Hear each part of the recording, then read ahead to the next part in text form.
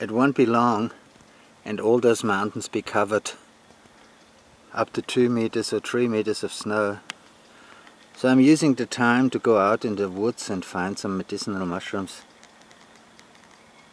The wind in the trees, in the conifer trees, sound like the ocean. I miss them. The sounds of the ocean.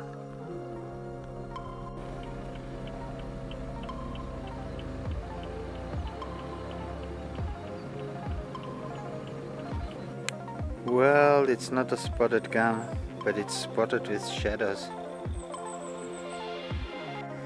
At least it tells me nobody's been looking here for fungus. We're gonna find something.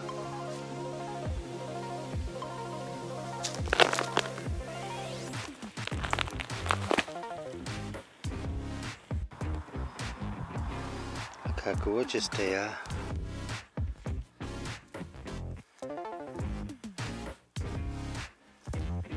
This is a baby by all means, but they're just as poisonous as a big one.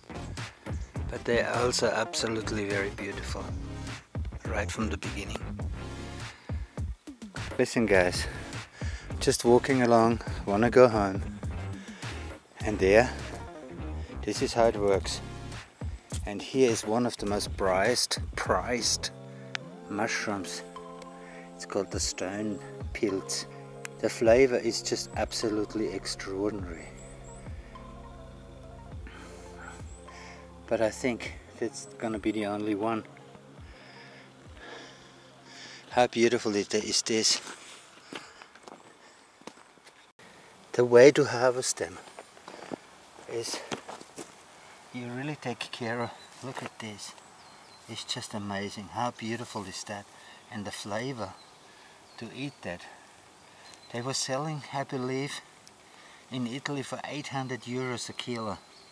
You just leave a little bit of the stem there where the mycelium grows, then cover it, and next year there will be maybe more.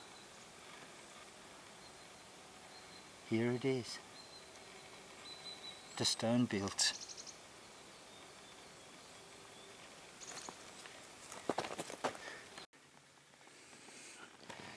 A few chanterelles on the way home.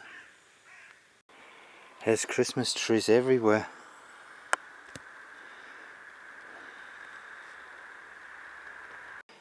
They're very small, those chanterelles, so I'm gonna leave them for somebody else. Look here, and here, and over here. Look, it's just absolutely loaded. It'll take me all day. So I just picked the really big ones. This is a fruit forest. Look, they're a bit small. Oi. And here, look at, they're everywhere. Wherever you go, look at that.